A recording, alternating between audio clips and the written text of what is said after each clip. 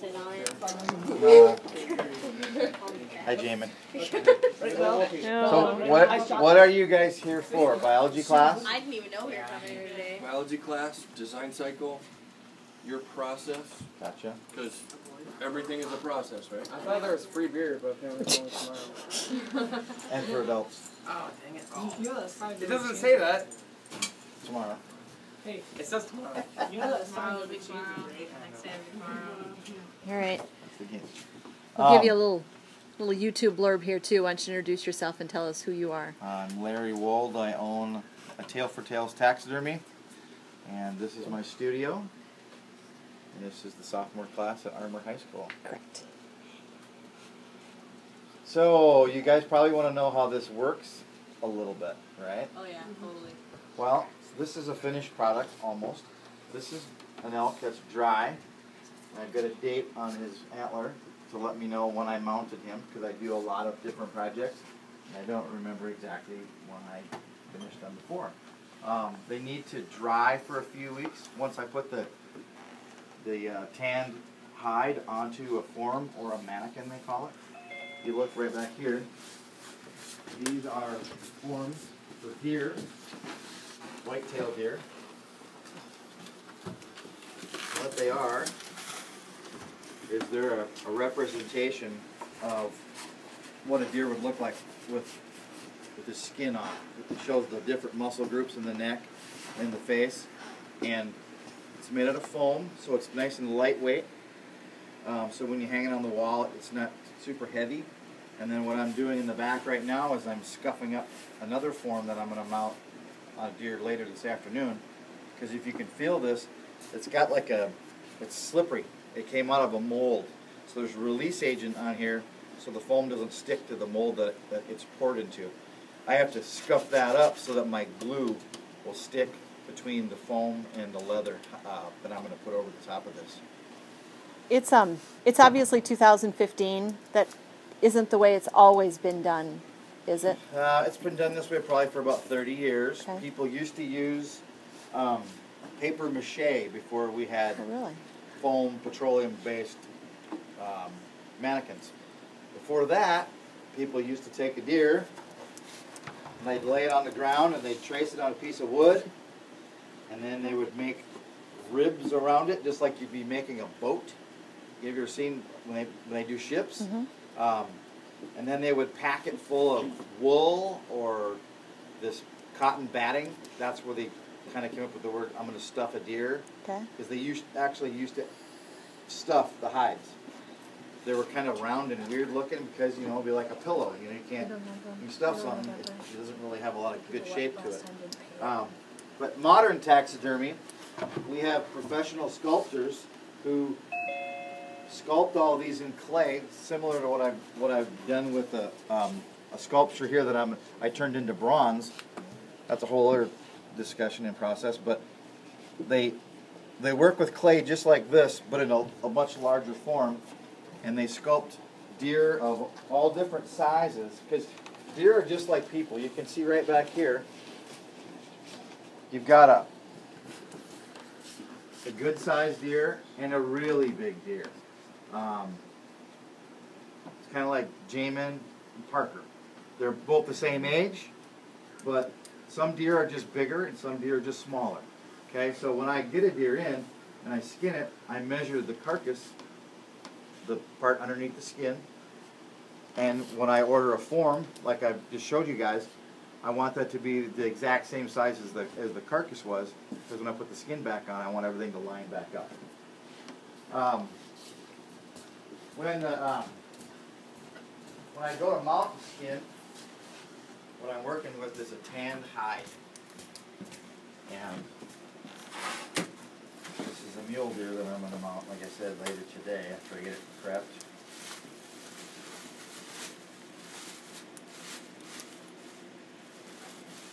It's now a deer hide turned into leather. You guys can touch this. It's just stretchy, wet leather with hide on it. The reason it's wet is because I need to conform it to all the detail on the form. If I had a rigid leather like you'd have on a jacket or a pair of shoes, it wouldn't conform to all the detail that's on the form itself. And that's what you're waiting to dry. It's not the glue, or is it the glue Both. and a combination of? The glue, the clay, the fillers that I have underneath to hold certain things in place. And you don't do your own tanning, right? Do you send that away? Some things I do on small animals, like this raccoon. Right. They're easier. I like to have control over it. But big, bulky things like deer and elk and buffaloes and whatever else, I send them off in large shipments. I may only do 1 or 2 raccoons a year.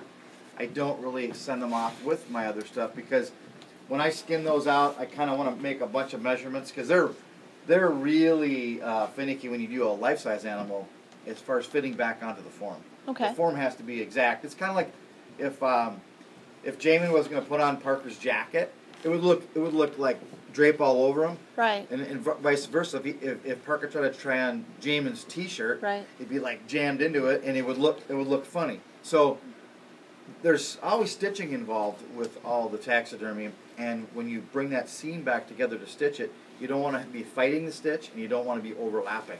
Okay. And you want to give the animal credit for its size. You know, you want to be accurate. So yeah, a lot of measurements are taken.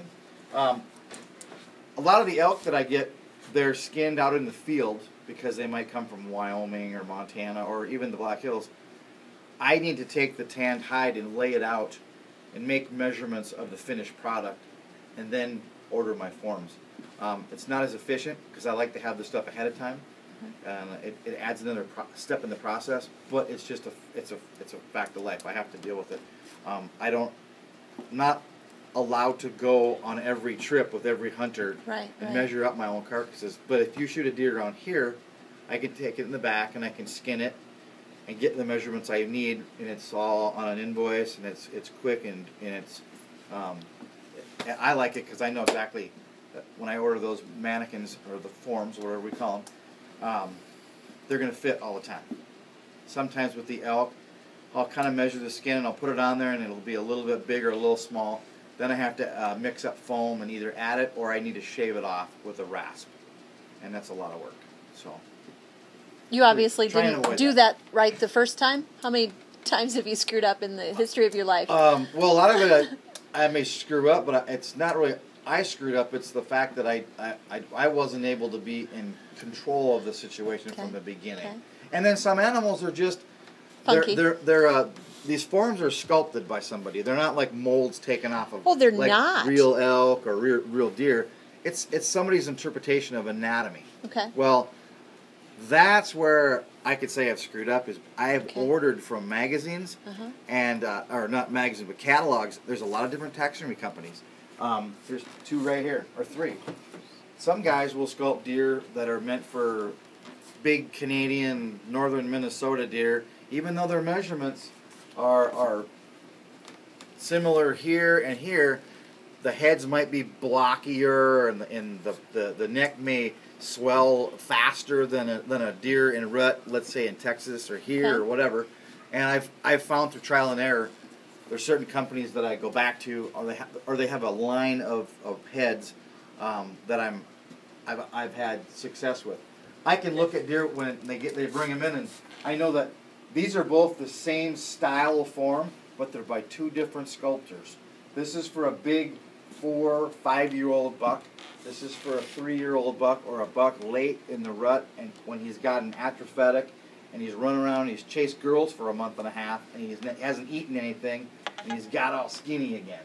So I know by just physically the characteristics of an animal when somebody brings it in, I know I'm going to either get that line of forms or that line of forms. So, biology class. Did you know that deer were different in Canada and northern Minnesota than they are in Texas? Is there a pattern? Can we go to a different continent and find the same pattern? Probably. What's the pattern? Deer are bigger where? Or colder. In colder places, and they're smaller in warmer places. Is Deer that on the equator? How big? Like a Great Dane? Not even. They have little Brockett's deer they have in Mexico, which are actually in the whitetail family, and coos deer that are up into like Arizona and the southern part of, or another part of Mexico. They're maybe 90 pounds. So when we see big goats when we drive to Mitchell, Yep. they'd be almost the same. Yes, they're very small. But looking at them, if you took a picture of one and you had no point of reference for size, they're physiologically the same deer, but they have a little tiny rack, you know. So, yeah, yep. And in Canada, they have the deer are so big they make the racks look small. You ever watch the hunting shows like on Jim Shockey? They're looking at this giant buck, you know, and then they shoot it, and then they walk up to it, and it's like, wow, that thing really was big. Looks like an elk with deer horns. Gracie's sister Hannah, she shot this buck right here, and you can see how big that deer is. That deer, when we saw it in the field, it was the same thing. It didn't look that big because the rack looked small almost compared to the body. Well, when we got there, it was just like it grew, and then the rack really was big, but the body was probably like a 300-pound deer, and I had never seen anything like that. So, are you seeing an increase in the size of deer? Are they getting bigger? Are they getting smaller in South Dakota? The deer aren't getting any bigger or smaller, but the hunters are getting smarter and they're being more patient. Very cool. Through education. There are a lot of wildlife organizations. For instance, we're going to have a banquet on Saturday for pheasants through a group called Pheasant Forever. There's Ducks Unlimited. There's Wild Turkeys. Rocky Mountain Elk Foundation, Turkey Federation. Then there's a group called Quality Deer Management. Well, all of these groups provide education along with they raise funds for habitat. But Quality Deer Management has really helped a lot of people understand, and taxidermists like myself, that show people that a deer, if you let it get to be 4 years old or 3 years old, it's not a long time. They don't have to be, they're not like 15-year-old animals. You have to wait forever. If a deer is, I'll show you guys. This is a deer that is a 2.5-year-old deer. Looks pretty good from a distance, but you can see it's not as big as the ones on the wall back there. What we're trying not to do is shoot deer like that. Unless you're a kid or it's your first deer. That was Gracie's brother Alex's first deer. We're trying to hold off a little bit on harvesting our bucks until they're older. I'm seeing a lot more work because a lot of people are not going to normally mount that deer, especially an adult that goes out and hunts all the time. But they will when they get to be that size. So knowing that you don't really have to wait forever for these things to get to be a trophy size, and we have a great genetic base. We have good sized whitetail and mule deer in South Dakota. We're really blessed with that. Patience, education. So the deer, yeah, they look like they're getting bigger. I know people are way into doing food plots and supplemental feeding and stuff like that to keep their deer herds healthy. But most of it is just not harvesting young deer and waiting for a bigger deer. It works great for me because it helps my business. When I started this job, I actually had some state biologists come in and show the hunters through their data, not mine or my opinion, but factual data with saving the lower jaws of the deer they harvested. They could show that they could prove the age of the deer, and then they could show them the correlation to the size of the antlers. And it worked out really well. A lot of people actually have really been happy because now they used to think these deer were like 8, 9 years old, and they were going downhill. No, they're not. Deer in South Dakota will hardly ever live to see their actual the lifespan they might have in captivity, because humans, coyotes, weather, it takes its toll on a wild animal. Cars. I mean, they just don't live that long. Bullets. But they just usually won't. They won't go 8 or 9 years like they could in captivity.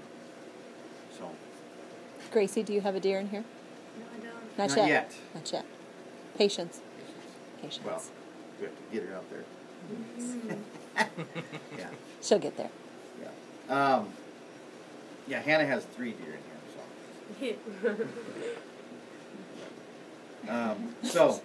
I also do birds, small game, big, large game, fish. There's different ways of doing fish taxidermy.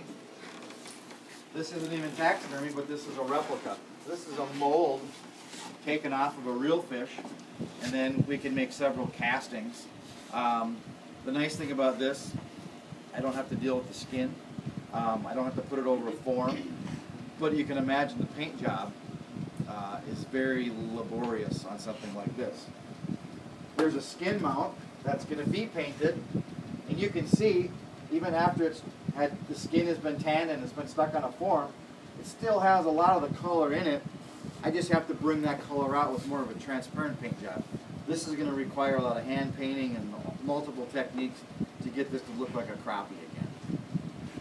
And this is a sunfish, obviously. How do you tan a fish hide? There's chemicals for everything. Yeah. It goes into a soak, stays in there for 3-4 days. All the leather that, you know, the hides that we take off of the mammals, yeah, they go through a chemical process, 2-step process. But yeah, everything is preservable. Fat is not very preservable. A lot of fish, like the sailfish, a lot of your ocean fish, your salmon, your trout, paddlefish, catfish, anything that's got a lot of fat in their skin, you can't really taxidermy traditionally. Well, there goes my immortality.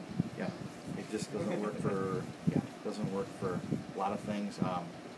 So what'll happen is it may dry, but the stuff will find it'll leach out of the skin later, and then it'll be bad. It just doesn't work. Paint won't stick to it. So a lot of trophy ocean fish and salmon stuff I do all replicas, so they all start like this. These happen to be 2 fish that a guy had caught, and he had either eaten them or released them or whatever, and now he wishes he would have had them mounted. So You go from a picture then? Yep, picture and measurements. And I've Their got measurements or catalogs reality? for those too. What's that? You get reality pictures? I mean, how do you take the measurements from the picture? No. Or do you just trust the guy? guy? Said, the guy, when he caught it, he said I had a 15.5-inch crappie. Because at the time, you know, everybody measures the fish to tell Sure. people what they Sure. caught. So. And they add 4 inches. Yeah. Yeah. Well, with a replica, I can make a fish whatever size you want because they come all the way up to like state record size. So it's up to you know, to be honest. So yeah. Fisherman, honest, same sentence. Yeah, exactly. Comedy day. What's your process? You start, you lay it all out, you measure it, and then what do? How do you determine what the fish colors are going to be? Because I've seen pictures, and pictures aren't always good. So is it just your expertise? Experience. I've Experience? been painting so Okay. many of them. I know what, like, 10 colors are going to go into a walleye, but walleyes caught in Canada are different than walleyes caught in the river, which are different than walleyes caught in Lake Erie. Okay. So it's a question I ask, and then I ask for pictures. A lot of people that fish are very much in tune with their colors and the bodies of water, and they want their fish to look like where they came from. Okay. Some guys, gals, they catch a fish, it's like a once-in-a-lifetime thing. They get this giant trophy. They just want something because everybody said, hey, you need to go mount that. I'm going to get them a nice facsimile of what a good, colorful walleye would be, for example. Yeah, I'm working off pictures. People just trust me to make a nice looking product a lot of times. But I'll tell them if I'm going to do a smallmouth bass, I'm going to paint it like an excited smallmouth bass that you took out of cold water with the nice barrings on it, on the sides. Not like the one you caught in middle of July that's just a solid green, kind of an ugly fish. Because that's really not what you want on the wall. And if they're in agreement with that, I make notations on my invoice, and I go from there. Good question about that too. When I fill out an invoice, somebody comes in and says, I want a coon drinking a glass of wine. It's going in a lodge. It's going in a bar. Okay? I don't do a lot of novelty taxidermy, but it's a raccoon, and they're kind of like a novelty in real life. They're like a little bandito. I didn't think it was too bad. Anyways, I'll draw pictures. I'll make notes. I'll make measurements of the actual raccoon because I have to put it onto a form and it has to fit. I have to make measurements so that when I go in to look at my taxidermy catalogs, I can find one that's fairly close in size so that I don't have to make alterations to it, because alterations means I get paid more. No one wants to pay any more than they have to. So I want to be as close as I can and clear with my clients that if I have to do something like that, there's not a lot of forms that I can get that I can make it into drinking a glass of wine. So he required some alteration, obviously, because we were doing something novelty-wise. It's cute. I take the skin off the hide, off the body. I clean it, and then I tan that myself. And then the hide then gets, after it's tanned, it gets shaved and cleaned, and it'll look like that mule deer hide that I took out of the bag. The skin will now it'll be white leather. I'll shampoo the hair, make it really clean. All these animals have never ever been this clean. But that's what you're paying for, a professional looking job. I mean, I want the things to look like they came out of the field, but I don't want to make them look like they came out of the field after they just got done rolling around the mud or fighting. Unless that's what they want. You know, I have done that for different dioramas and such. But then usually what I'll do is I'll take that hide and I'll put it in the freezer. And then I'll take it out when it comes time for me to work on that project. I try as hard as I can to work on a schedule, on a calendar. If you bring in your raccoon in October, it's at the beginning of the hunting season, you'll be one of the first raccoons to be worked on when it comes time for me to work on raccoons. Okay. If you brought me one in December, you're going to be after the guy in October. So you can imagine I have a whole freezer full of pheasants from people, and at the end of the season I need to take them all out of the freezer and put the ones on the bottom that were on the top because of the last ones that came in, right? So that when I go to work on them, I'm starting from the first ones. So you don't wait any longer than you have to. People ask me, how come it takes a whole year sometimes? Hunting season is like this long in the year, and all of it comes in a relatively short amount of time, right? I can't mount all that stuff in October and turn it around and get it back to you in November, unless I have 300 employees that I have for a week, and then I fire them all. It doesn't make any sense. So it takes me a year because it takes me a year to get through all the projects. Otherwise, if I have way too much work for me, then I need to add an employee.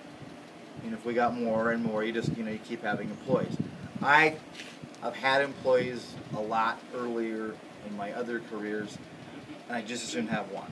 I don't really want to have any people working for me right now. So I kind of keep my workload where I can realistically get everything back in about a year. Some things are quicker, some things are slower. We've been here for 23 minutes. How many times have you thought the word details and what Mr. Wald is talking about? I have. How many details have you heard about in 23 minutes? This is why I completely rag on you and say the word details like 5,000 times a year. Because when you grow up, you have to deal with details. If you want to be a business person, you have to deal with lots and lots of details. And that's what I bang it into my kid's head as much as I can.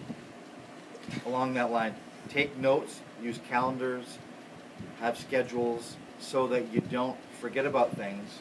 Or, wasn't it a great idea if you could actually do something really well, not just get it done? Well, if you have a vehicle to help you with the details in life, taking notes, putting things on a calendar, you can be a lot more efficient. I have to be efficient or I won't make enough money to pay the bills or buy Gracie a new pair of Vans tennis shoes when she wants it. He just said that, sorry, Nick. He just said that you have to do a really good job in your planning and your design so that when it comes time to do the work, you can get it done in a shorter amount of time. And I want it to look, I don't want to be rushed. I want it to look good.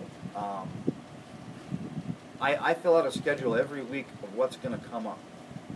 I have to know what to order. I have to know when people are expecting certain things. I communicate with people. All the stuff that's on the wall right now actually is going to be delivered in the next week or two as the hunting season opens. Like the raccoon is going into a lodge, and they're going to start having hunters in October 17th.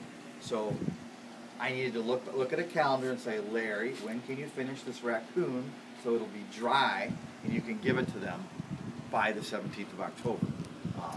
Had the raccoon in the freezer all year long, they don't want it until the 17th, so I'm not going to mount it and have it in here because they don't want to pay for it either until they're ready to pick it up.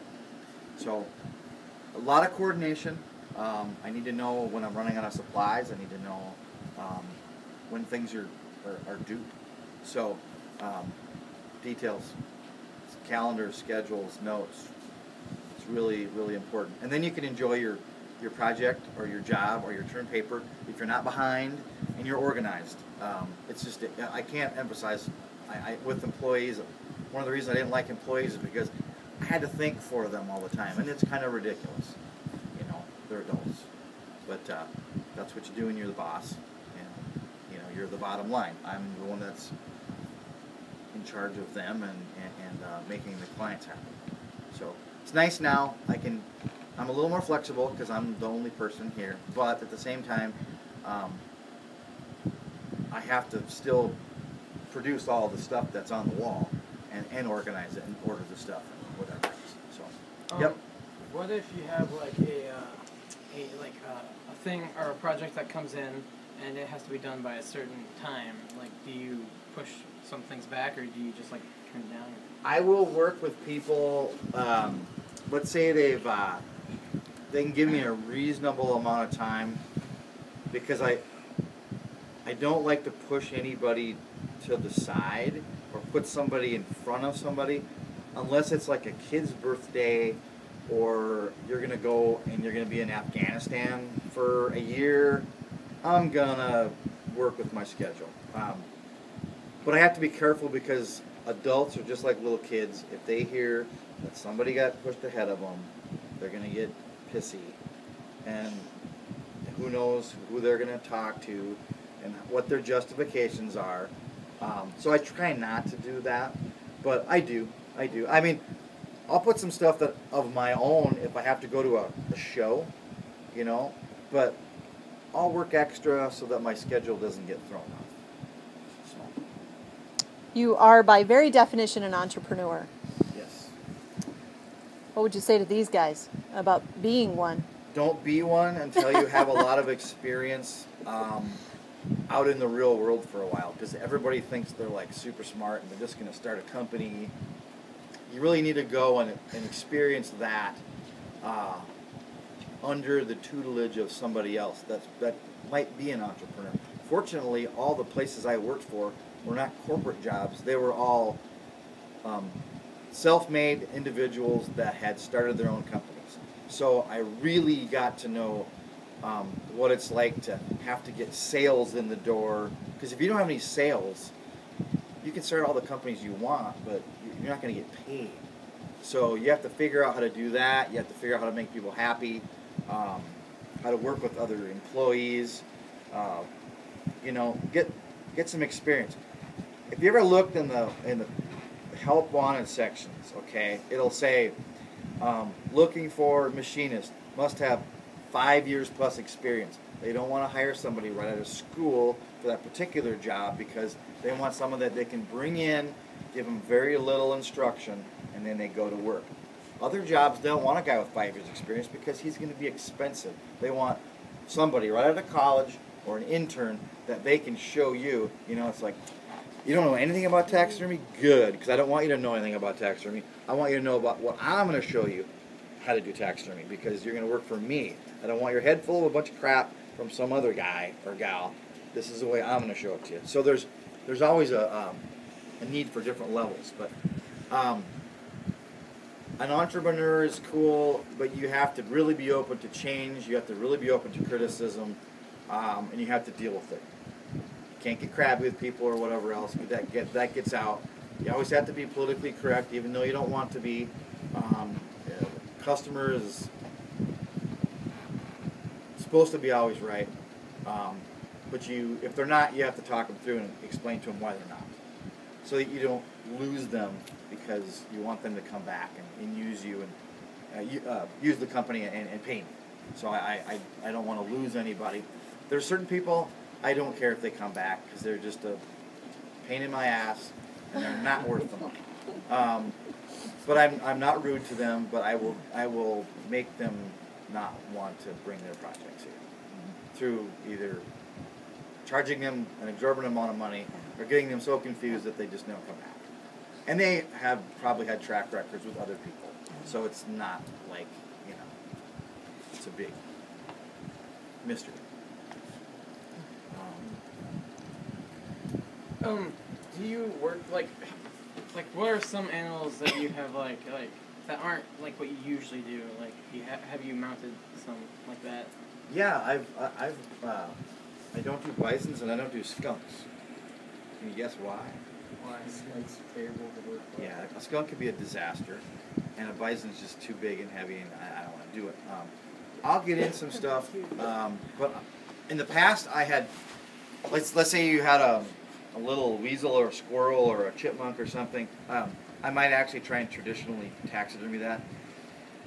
Really difficult, time consuming, and when you look at something that's that small, and the guy says, "You want to charge me how much for that?" Well, it's time. It doesn't matter. It's difficult. So what I would do, Parker, is I'd look what's a better way that I could still give a guy a squirrel mount that I don't have to do it. Look for a different taxidermist that's really into squirrels and does them for cheap. Yeah. Freeze drying services like they do with pets. Pretty cheap. I'm going to do it. Problem solved. Now you can still get your squirrel mount. Same thing. I don't want to do snakes. They're venomous. Oh, they're awesome. I don't want to deal with that. They're really cool. I've done them, but they're really, really labor intensive, and it took a long time. So I don't want to charge for something like that. I found a different source. I like to work on a lot of pheasants and a lot of deer heads. I have a very efficient system for those. I have a lot of tools that are designed just to do those. Historically, that's what's going to be 80-90% of my business anyways. But when I get to doing elk or I get to doing raccoons or whatever else, I'll try and lump them around a time where I kind of get in that mindset. I have those tools out, and I'll do a bunch of that stuff. Trying to be efficient. That's the biggest thing. If I'm not efficient, then I get to charge a lot more money for things that I'm not efficient on, which then means I'm not going to get that work. So I'm noticing the big dog that could eat us all. yeah, there's a wolf from Alaska and a wolverine from Alaska. And these are pretty rare, and I was pretty happy to do this. I actually spent a little more time with this so that I could take it to some taxidermy shows. But I made that determination, and he got a really, really good deal on the mount. Because I put extra work into what he was looking for something really basic. Sorry. And I said, yeah, I'm going to give you something a lot nicer, but I'm going to pay for the nicer part. You good with that? Oh, of course he is. But I want to have it for a while. No problem. So I make those decisions too. I had a beautiful ocellated turkey from Mexico. It's like a green turkey, really cool. It was a perfect specimen. I did the same thing. I spent a lot more time on it than what he wanted to pay for, but I needed it for my portfolio because I knew I wouldn't probably get another one of those. And now that I've done a really nice one, guess what? He took it home, and all of his rich dentist buddies are probably going to be sending me their ocellated turkeys from now on. And they were really, really cool. It's a good feather in my cap as a national champion quality taxidermist, because now I can say I've done those, and that kind of gets out there, and you start to attract a little bit higher dollar clients. I'm expanding my business. There's a good example of, as an entrepreneur, what's a smart thing to do. Don't just do it and make it as cheap as possible, but spend a little bit of my own time and money to make something with more wow factor that I can take pictures and I can market that now. and I can expand outside of just pheasants and deer. You know, someday I'd like to do some more stuff on like Africa and whatever else. Not a lot of people around here doing that kind of stuff, but there's people that come up here and pheasant hunt, and if they see some pieces in my shop that are from Africa and they like it, and they go home and they go, gosh man, Billy Bob's taxidermy down the street from me does all my African stuff, but he's terrible. That guy up in Armour, South Dakota, he's a national champion. I bet you could probably do my stuff too. I do a lot of stuff like that now, and it's kind of fun. But some of that stuff too is a learning curve too. Everything new, I have to get out reference, and I have to do a lot of different things and make sure that I'm going to do a really good job. That's not as efficient as just me mounting a deer like I do over and over and over and over. And a lot of that stuff, I don't want to do too much of it all at once because I'm going to lose some money. I mean, because I'm spending extra time. How many different content areas are you guys hearing here? Finance, economics, history, science, math, English, speech, All of it. Biology. biology, psychology, Yeah, lots of Dealing with psychology. the people that sociology. Oh my goodness. Yeah, there's a lot of stuff that goes on. A lot of stuff swimming around in my head every day. I think Gracie, she notices that when I come home and I'm like, blah, blah, blah, blah, blah, talking to myself, doing stuff, and you know, I mean, I'm still kind of winding down, but I don't ever wind down. I think I have a little ADD in there. Are deer one of the cheaper things you do just No. because you're so used to it?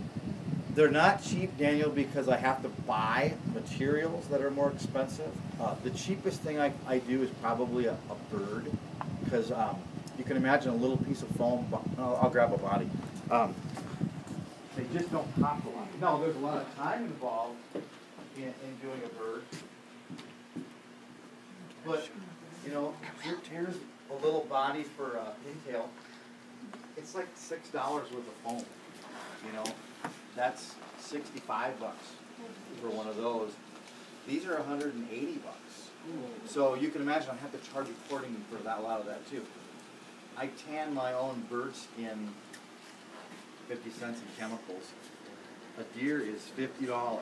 So you know you've already got 60, 50, another 18, 20 bucks for the glass eyes, the glue, whatever else. And you get 150 bucks before you know it into that. So I can't really charge less because I can do it quickly and efficiently.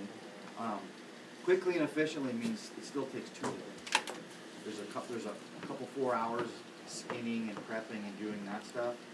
There's a whole day that I'm going to spend mounting the deer once it dries, and then I've got a few more hours in doing the finished paintwork. Now, do you notice this is like kind of dry and kind of black looking? Okay, he's ready to be to start the finish process. This deer is all done. All the little nose pads been put back on his nose. He's been all combed out. Blow him out with the compressor, get them all clean looking again. And then I go in and I airbrush all the different colors. Kind of looks like black and dark. There's pink inside the nose, and there's actually like 3 different colors of brown and gray in the nose, and then around the eyes they're all painted nice, and inside the ears. So yeah, it takes a couple of days, so I can be efficient, but I also have to be competitive with people that are close by, that are, I'll call them, you know, similar in quality. I'm going to charge more for a lot of the stuff that I do versus somebody down the road, because I don't know any other national champion taxidermists in anywhere near here, so I'm going to charge more because I can. If you want that, you know, a good job, you know, like buying a John Deere or buying some weird off-brand Korean tractor. You know what I'm saying? You're probably going to get what you pay for. So, same thing here. Is there anything going on back there? Because I feel like some of that is the most interesting stuff. Well, yeah, you guys want to come back here quick? Careful, don't get attacked. Very careful. Don't get attacked. Yes, Ew. Gracie. Don't say that. there's the spider.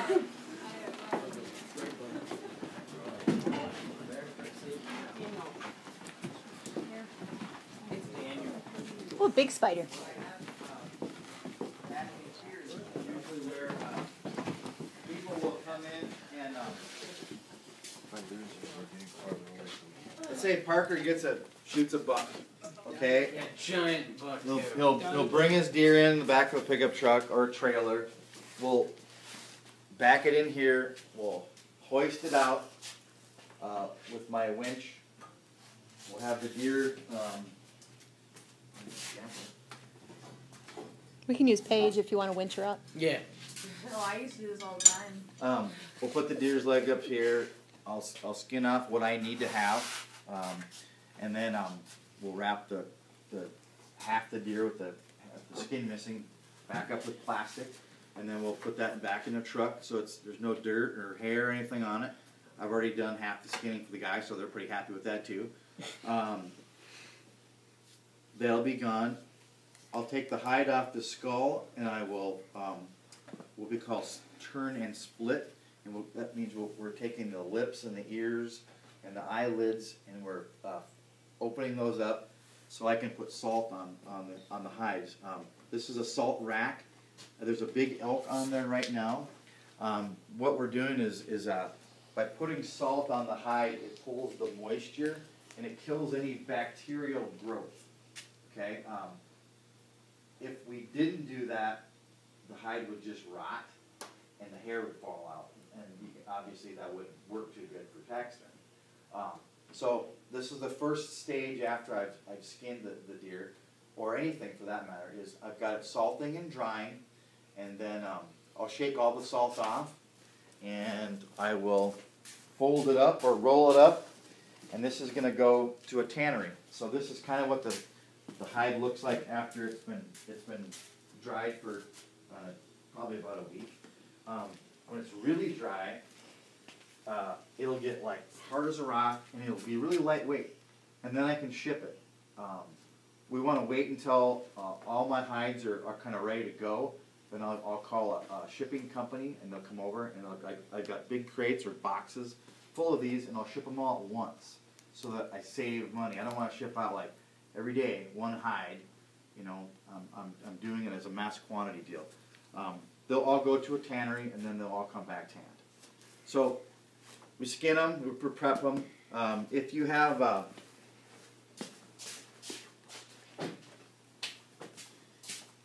if I've got a bird,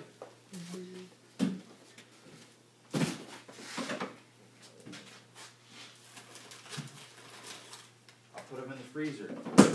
Put them in a bag. There's a wood. Shut up! I didn't hear that. So I'll seal them up in a plastic bag. I put them in clear bags so that I can see that I'm not bending any feathers. I'm real careful with that. And I've got the name, what's in the bag, and the date I shot it. Part of that is for legal reasons. If somebody came and wanted to check my freezers from the DNR, I can go and find an invoice that matches up to Cameron Hinckley's wood duck when he shot it.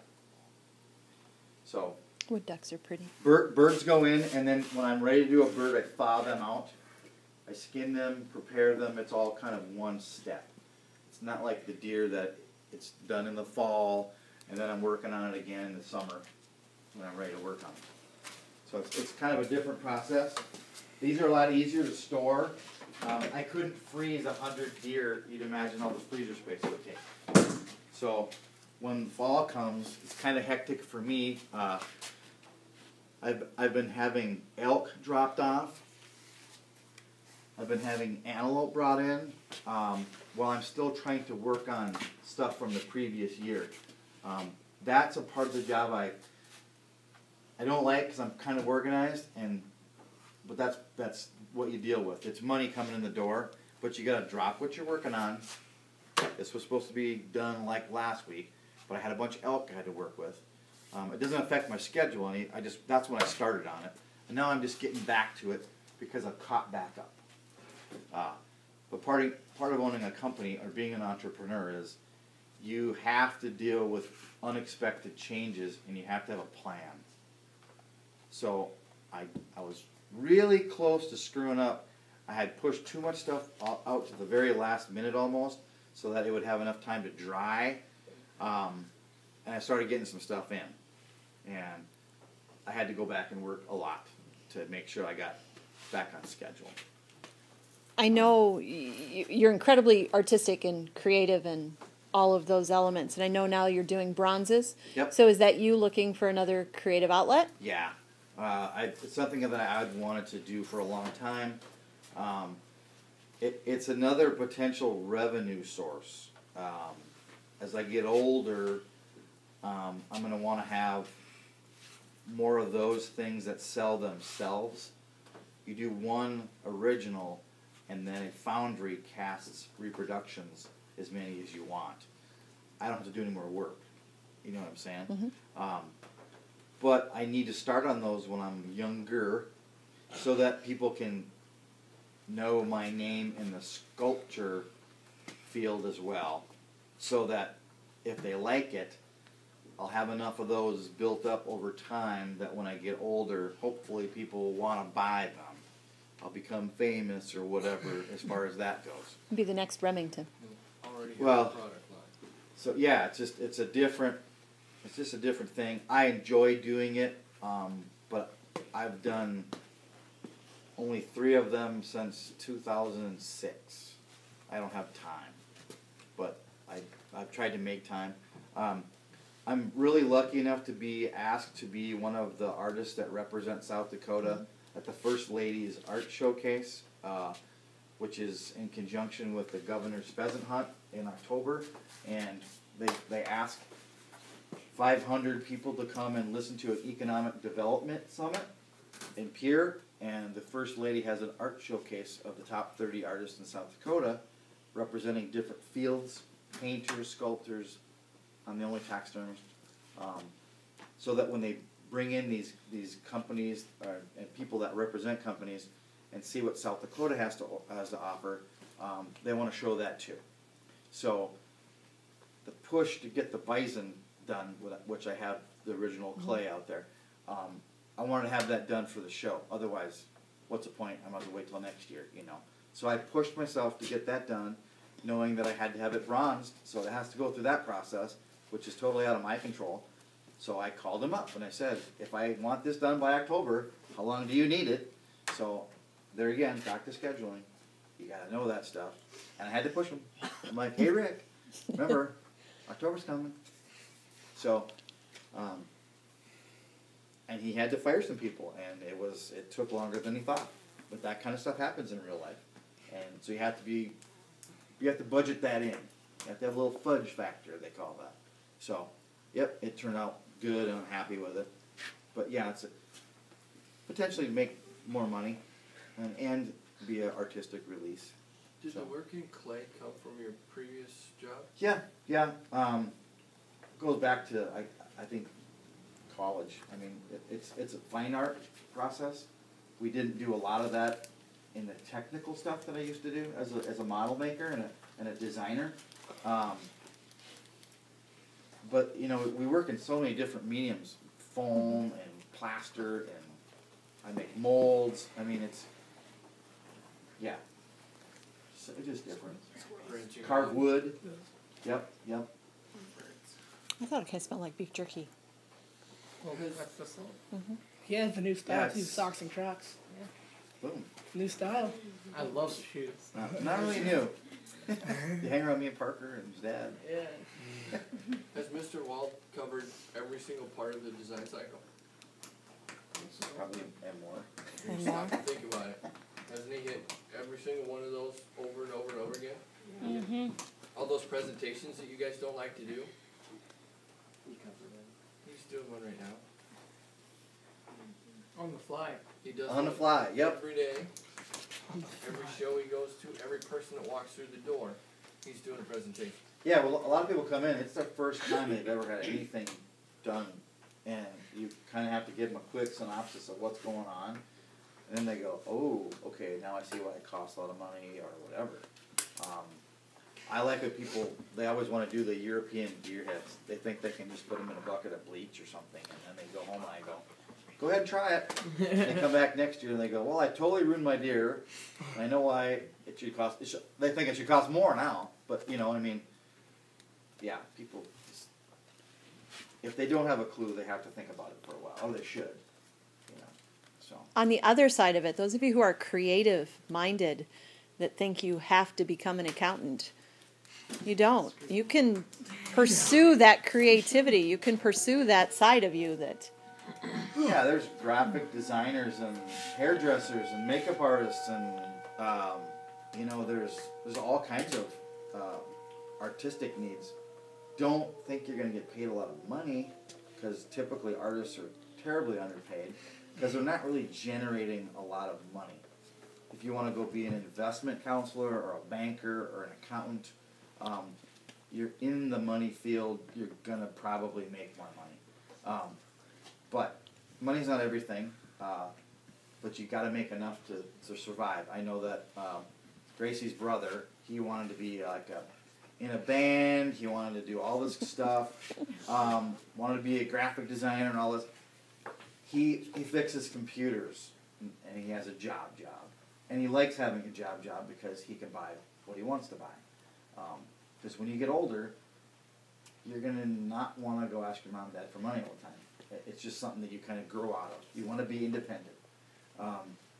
You don't want to ask your mom and dad for everything when you want to buy something, for advice. You just, if you have a job, you can do what you want to do. So, I tell people a lot of exploring your creative side, there's things called hobbies. You have a life outside of your job, and you can do it without the pressure of having to make money. I didn't start this company until I was 37. Okay, I had a whole career, but I knew that I could do this, but I did it on the side as a hobby for a long time until I kind of got it down. And then it was just a leap of faith to start a company and leave my other career cold turkey. But I really didn't do that. I phased into it. I was hopefully smart about it. And we got Gracie out of it. Yay. What? I'm moving here. Oh, yeah. And Hannah. What made you want to move? And here? Hannah. Because Parker's dad. There you go. Yeah. I visited here before Parker was born. And I got used to Armour, and I liked the small town, and I liked the fact that it was a good business decision. This is where a lot of taxidermy, there's a high need for it here. Per capita, a lot of people are involved in the outdoors, and they want something mounted. It's also a cheaper place to start a business than right inside of or next to a large metropolitan area. Land is cheaper, buildings are cheaper, but I can still charge what somebody might charge as a taxidermist in Sioux Falls, because they're all out here hunting anyways. It doesn't really matter. So it was a better business decision, you know. But it's a weird field that doesn't rely on just the people in Armour. I probably do a handful of things for people in Armour. It's all from people out. People that come to South Dakota to shoot pheasants from different states, countries, whatever. And then people from all over the state that shoot deer and elk and, you know, whatnot. So. Awesome. Is every rack going to be mounted? Every rack's going to be mounted except for the ones that are up there. Those are going to go on just plaques. I have a spot for them. And I use those as fill-in jobs when something maybe didn't go right or I have some extra time. God forbid that ever happens. But they're laid in here pretty much as to the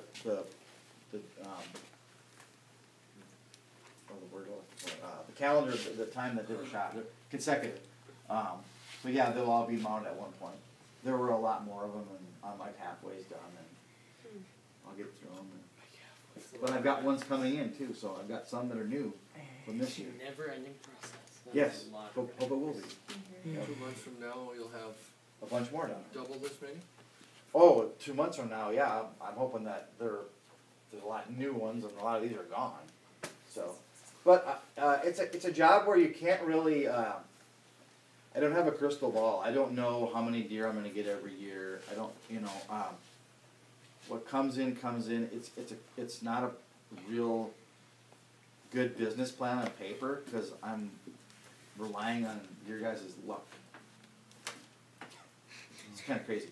But I have to look at covering my bases, okay? I don't just do deer heads. If I just did deer heads, I'd be like, am I going to get enough deer? So I do elk and fish and birds, and I work with lodges so that hopefully not everything all in one year has a bad crop.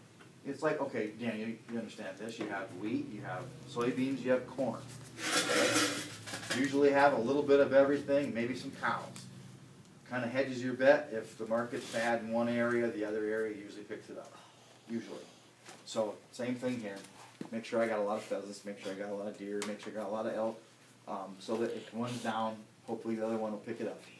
What's your one animal that's eluded you so far that you want to mount that you haven't? Oh, probably like I like to do some sheep, like doll sheep or bighorns. They're pretty cool. They're really not that interesting, but they're pretty neat. But I got to do a New Zealand red stag, which is the biggest antlered, precise thing. I just finished one last week that was gigantic. The wolverine was really cool. Yeah, I've done tigers with a baby ones. No, it was just adorable. But So cute. I don't know. There's some pretty cool birds I guess I'd like to mount. I've been fortunate and pretty much mounted every kind of duck that there is. Albino pheasant? Lots of those. Jose. Yeah. So I don't know. Cool. I've been pretty fortunate to do some pretty cool stuff. I guess some of the African stuff would be neat. What about a big old elephant? No, I've done some full-size elk, and we're gonna probably do a buffalo Elephant. this year. Me and a guy from Kimball. Oh yeah. Yeah, but that's really not fun at all. When it's done, Yeah, it looks it's pretty cool, kinda. But what's cool to me is if I can do something efficiently and get paid good, and I have happy clients and I have good results. That really, if I could just do deer heads and I knew I would be successful and pay all the bills, I'd probably do them because I like to hunt deer, and they're really a little different, every one of them, and the hunters are so jacked up when they bring them in and then they pick them up. It's fulfilling, and they do okay. Cool. So if I brought you a king cobra, would you do that? A king cobra, I probably would, just because wouldn't want it's. to. Fair enough. Why Really, would Mason that would have a be king cobra? Because I'm gonna go to Africa, hunt down a king cobra. Okay, so stab we're going to it. work on our geography a little. Okay, whatever. Fine, wherever king cobras live, whatever. I'm gonna go stab it and bring it back to Larry. Like, yo, dog, mount this for me. Yo, dog. Yo, dog, mount it for me. Yo, where? What's what? What's the biggest rat That red deer from New Zealand was 470 inches, and a really big elk might be 340, 350.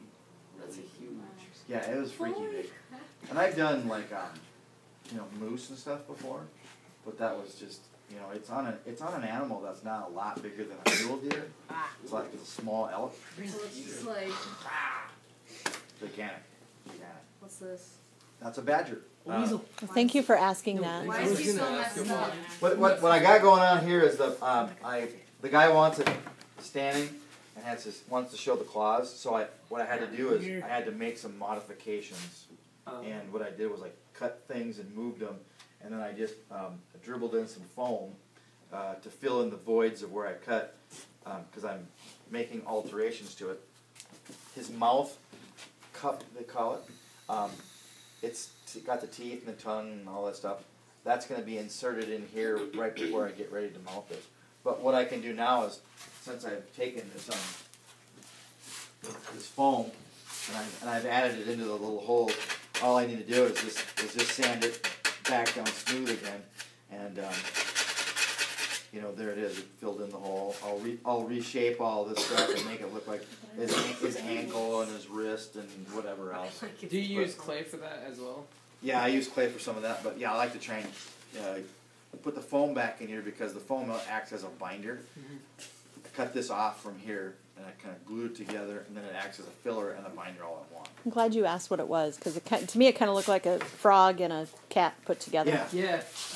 Yep. Mad science. The thing with these mannequins is you can kind of see some of the muscle group just because it's kind of built in here, but unless it was a real carcass with ligaments and tendons and red groups of muscle, you know, and whatever else, it's kind of hard to see what's going on. I mean, they've got some of that sculpted in here to represent a big vein that's up in their face. But like with this badger, I mean, there's so many things going on with this guy if this was the actual carcass. But when just smooth foam, they don't get too carried away with a lot of the finer details with this. His hair is going to be that long. Why you just need to have it's proportioned correctly, and it's anatomically correct. Very cool. And whatever. And they come in all different sizes too. So, yeah. Any other questions for the genius over here? Last minute question. Last minute questions. Yeah, absolutely. I think it's raining. I wondered about that.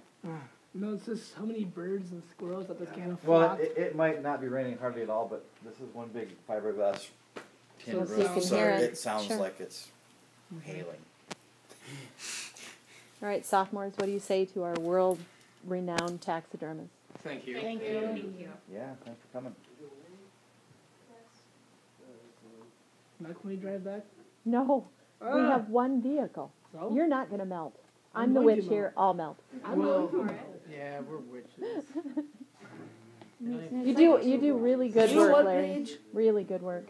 And this is this would be the stinkiest part of the top, Yeah. right here, so it's pretty good. That's another thing too about, if you're gonna own a company, you need to carry yourself really professionally. This could be a disaster. In a lot of shops, it is. A lot of shops you walk through and they have stuff like this out with your finished, and that just is not a good combination. Because people come in and they're gonna get an impression. First impressions, that's another thing, touching that really quick too. First impressions are huge. When you walk in, what did you see? You saw finished pieces, trophies, stuff like that. And what did you smell? I got a little candle thing. Yeah. I touched my pen inside. Wow, yeah. I've been in here a lot. I've never ever smelled And if I get dead. something in, like I had an elk that I just did a European mount, and it had been dead for a week. It did not smell good, but I had to deal with it. I had to get it done, clean it, and then air the shop out as fast as possible, because you never know when someone's going to come in the door, and they're going to go, "Oh my God, that guy's place was terrible." Smells like death. It's never like that, but it happens, and I have to kind of hurry up and deal with it. Have you ever had to repair a mount? Lots of times. Yeah. Yep. That fish that's out there, that's an older mount from somebody that I'm fixing and then repainting. I fix antlers on tines that are broken. I do repairs on fish. A lot of stuff like an old deer like that, you can't repair it. What I would do is I would tear it apart and pull the antlers out of it, Okay. and I'd remount it from scratch Oof. with a new cape, new mannequin. Would be awesome. But that came with the building, and that's cool. The ears look funky. Oh, a lot of stuff looks fun. Yeah. The whole thing's Right funky. there. Awesome. Yep. All right. All right, people. We gotta get you back. Yep. Now let's go see my dad, see what he's up to. Yeah. Embalming those dead Stuffing people. He People. does the same thing, just with people. There you go. Yeah, exactly. All right. That's. Oh, it's true. Yes. Well, not really, because He doesn't skin them. He We doesn't. don't skin them, but Yeah. someone has to do it. Not that we are aware of. Archery deer with like. Genius.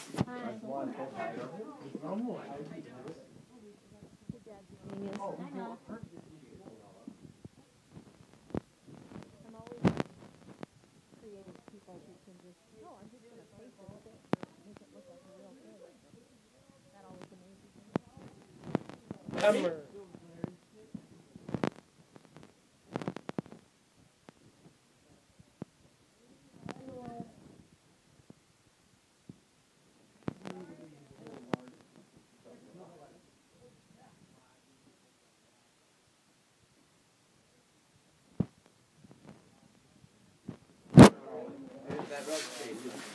I really like this place.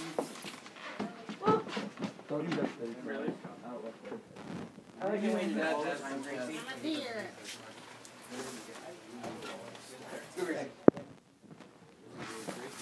Bye, Larry.